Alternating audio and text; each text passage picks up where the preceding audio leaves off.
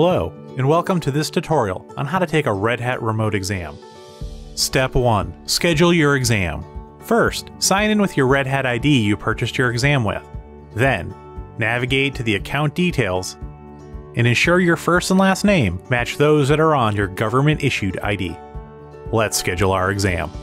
Navigate to the exam scheduler and find the exam you wish to take. Click it.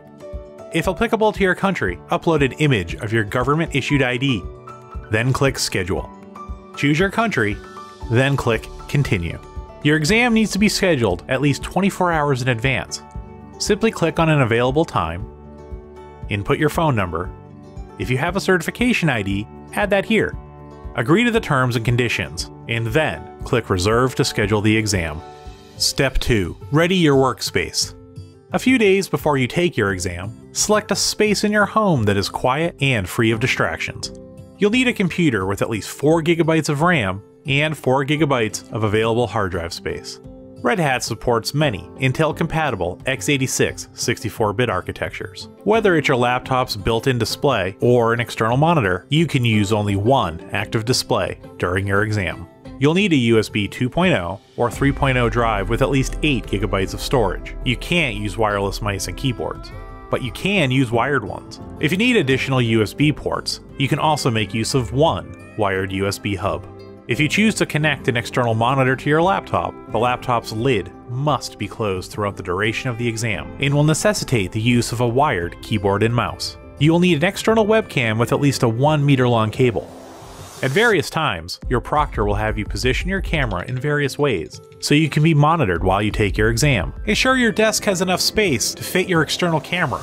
While we're working on our camera placement, this is also a good time to double check that our government issue ID is easily readable on camera. Please note that your proctor will also need to see the back of your computer. So if you're using a desktop, we recommend placing it on top of your desk to make this easier to accomplish. Your setup will also need a microphone. Most laptops and webcams have these built in. However, you can also use an external USB microphone if you choose.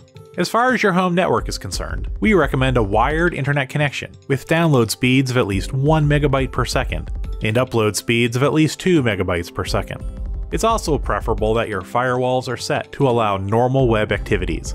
In order to mitigate any power-related issues, we recommend using an uninterrupted power supply in order to maintain power and internet connectivity if an outage were to occur. If you're using a laptop, make sure that your laptop's power is at full and that you're connected to a power outlet. Step 3. Create a remote exam bootable live USB. There are two methods to create the live testing environment. Method 1 uses the Fedora Media Writer, which we recommend for Windows as well as Fedora operating systems. The other method uses the terminal in the dd command, which we recommend for Linux as well as for Mac OS X. No matter what system you're running, the first step is to download the Getting Ready for Your Red Hat Exam PDF, which can be found on either redhat.com or the Red Hat Learning Community. You'll see here in the PDF that there are instructions for various operating systems. I will demo both of these methods using Fedora. The first step is to download the Remote Exam Bootable Live USB ISO. Simply click the link. I'll save that to my downloads folder. At this point, let's insert our thumb drive. Just make sure that any files that you might need on this drive are backed up, as this process will completely erase the drive. Next, we'll open up the software utility, and we'll search for Fedora Media Writer. Click Install. And once that's finished, click Launch. The Fedora Media Writer will open. Click Custom Image. Navigate to the Downloads folder and select the ISO we just downloaded. Double check that we're going to be writing this to the correct USB drive. And when you're ready, click Write to Disk. Just be patient. This process can take a few minutes based on the speed of your computer and the speed of the thumb drive you're using.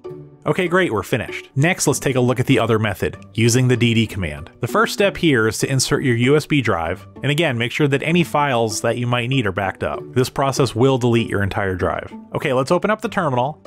Let's run the lsblk command. Here we can find the device name of our USB drive. Mine is named SDB, and as you can see here, it's 14.8 GB in size. Okay, next we're going to run the command sudo dd if equals, and then the location of our ISO that we downloaded. Mine is in home, my username, downloads, and then the name of my ISO, RHCSA And we'll finish this off with equals dev /sdb bs equals 512k. Hit enter. Just know that this process can take a bit of time, around 15 to 20 minutes to complete based on the speed of your system, so just be patient.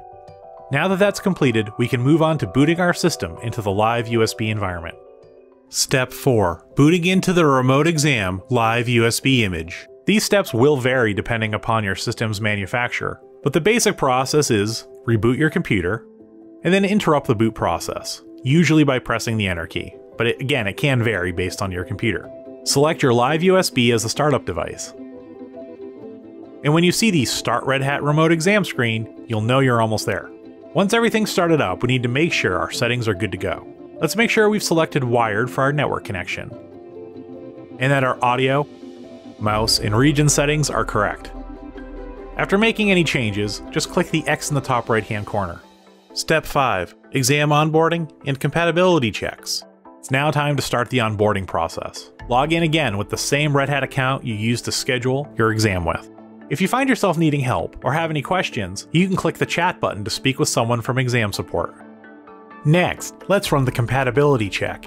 You should run this check a few times before your exam starts. Remember, networking and internet speeds can vary and change throughout the day, so the more testing you're able to do, the better. The first test is a live USB compatibility check. When that's finished, click Next. On this page, select your time zone, and then click Accept.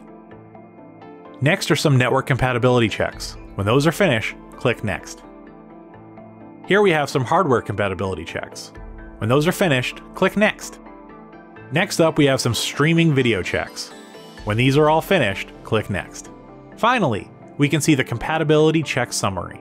If everything's green, click Accept. However, if any of these tests have failed, you must take whatever steps you need to take in order to get them to be green before your exam starts. Your system must pass all of these checks in order to take the exam. Also, remember to run this check multiple times before your exam to ensure maximum compatibility. Step 6. Taking your exam. Your remote exam becomes active about 30 minutes before your exam is scheduled to begin. To get started, click Accessing Upcoming Exams. If your exam is ready, click Access. Read the text on screen and then click Continue. Here, read about the exam environment, and when you're finished, click Continue.